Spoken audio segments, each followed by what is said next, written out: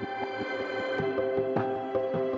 everybody and welcome to this edition of Inside Insurance. My name is Jean Ray. I'm a consulting partner here at KPMG and I'm delighted to be your host for the series. Today we're going to have a special focus on natural catastrophes and modelling of those, and for that I'm delighted to be joined by Dr. Barry O'Dwyer. Barry is a director in KPMG Sustainable Futures Practice, where he leads out on our climate risk service offering. He joined us from UCC, where he was involved in the Centre of Energy, Climate and Marine, and there he worked as a climate risk scientist and research fellow.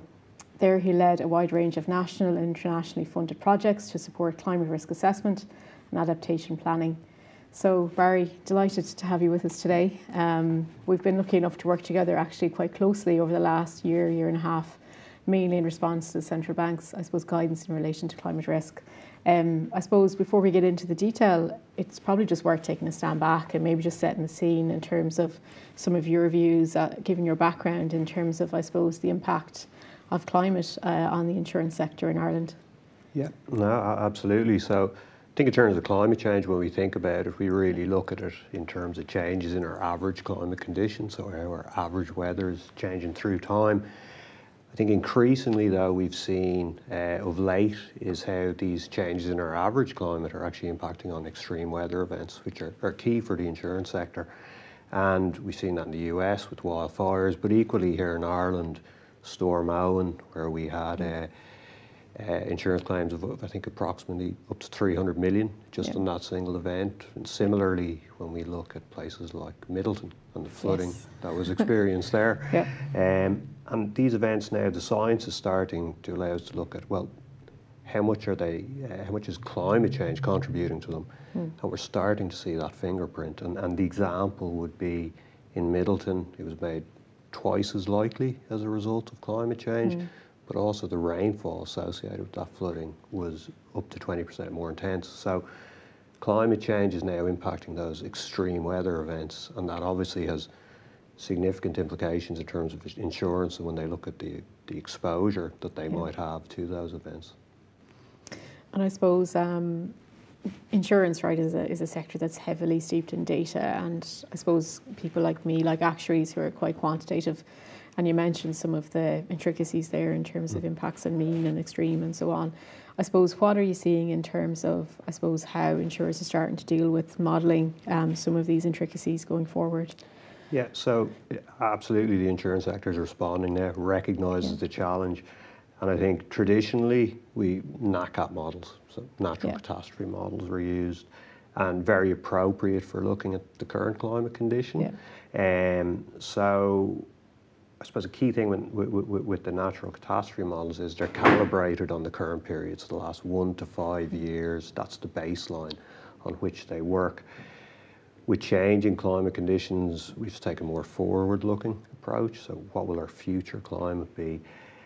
And what we're seeing in the market now is insurers starting to use NatCat models that are conditioned by climate change projections. So it looks at, well, what might the future average climate condition mean, and what will that mean for extreme weather and exposures? So we are seeing that response within the insurance sector for sure. And I think certainly in some of the work we've been doing, you touched on the Translate data set, which I think you would have worked in your time, I think, prior to joining KPMG UCC.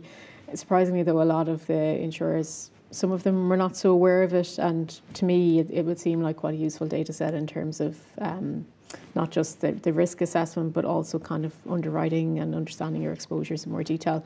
Could you just give a bit more context to that for those who might not be familiar with it? Yeah, no, absolutely. And I think it is as well to look at, what's happening nationally. So I think insurers, as we said, are using NatCat models conditioned with climate change data, and they use a really wide range of data to do that, different climate projections. But nationally here in Ireland, we now have Translate, and this was produced by Med Éireann, and as you mentioned, I worked on Translate when I was in University College Cork. And what's really important about Translate, it is the best in class for Ireland now in terms of climate projection, provides very finely resolved data, 1.5 kilometres squared for a really wide range of different variables. And it's now seen as the most appropriate data for looking at projected climate change in Ireland, so really key tool. It's contributing, I suppose, wider insurance. So we did the National Climate Change Risk Assessment that was recently released. That employed Translate to understand how nationally we might see risks change. And ultimately there, I suppose the key outcomes are it's a wide range of risks. So extreme wind in the short term, coastal flooding, also an issue as we move out to mid-century, and then heat becoming an increasing issue here in Ireland as well. Yeah.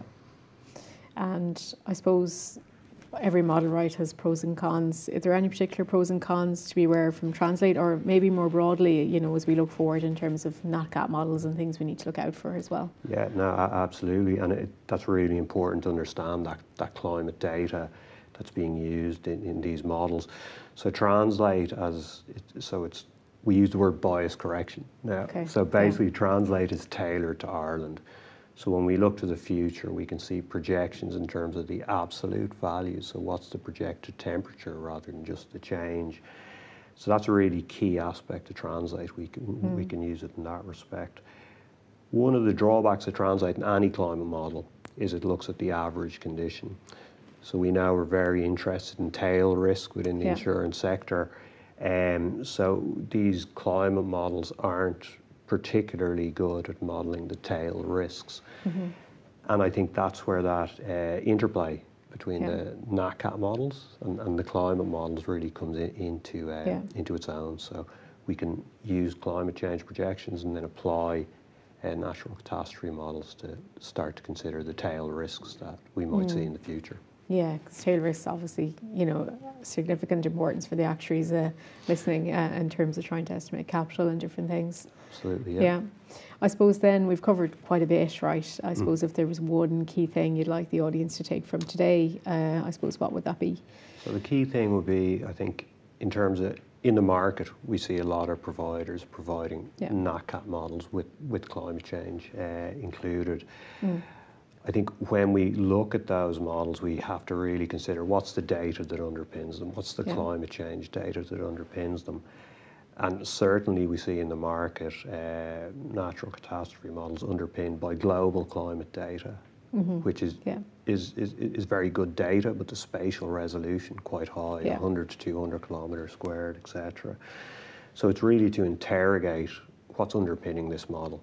Is it tailored to my region? And that's really important consideration as well. And then start thinking about the hazards. What hazards or perils is it covering? So traditionally we see extreme wind and flooding. Coastal flooding is to become an increasing issue in Ireland, and that's something that's not fully captured. And equally, those more risks around heat, as an example, for health insurers, etc., something that would need to be considered. And I suppose more broadly then, from a NatCat modelling perspective, what are some of the key things that insurers need to be thinking about? So insurers need to be thinking about, when they look at the models that they're using, what's underpinning them, what's the climate change data that underpins them.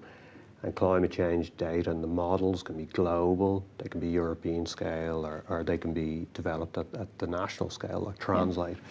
So I think it's key when we look at those NatCat models that we understand that climate change data and how appropriate it is for the context that we're looking at. And then in the context of Ireland, Translate is certainly the most appropriate. Yeah, seems to be. That's great. I suppose if there was one key thing for the audience today to take away, what would that be? I think the key thing would be, when we start to look at these models, is the transparency. So do you understand the inputs to the models, the climate change projections that might be conditioning those models? So that's a really key point. I think as well, you have to think around where the data sets underpinning those models come from. So, you know, are they from credible sources like the IPCC, or equally the likes of our national meteorological agencies like Met-Éireann, and then how useful those models are for you. So are they salient to your needs? Do they provide you what you need in terms of looking at your exposures? So almost aligned to traditional model risk in terms of transparency and governance and so on. Absolutely. Okay, well, thanks a million, Barry. Thanks for joining us today. And I suppose, as usual, for those at home, thank you for joining us as well today. If any of the topics that we've discussed particularly resonate with you, please feel free to reach out to Barry, myself, or usual KPMG contact. Thanks for joining us, and we look forward to seeing you again soon.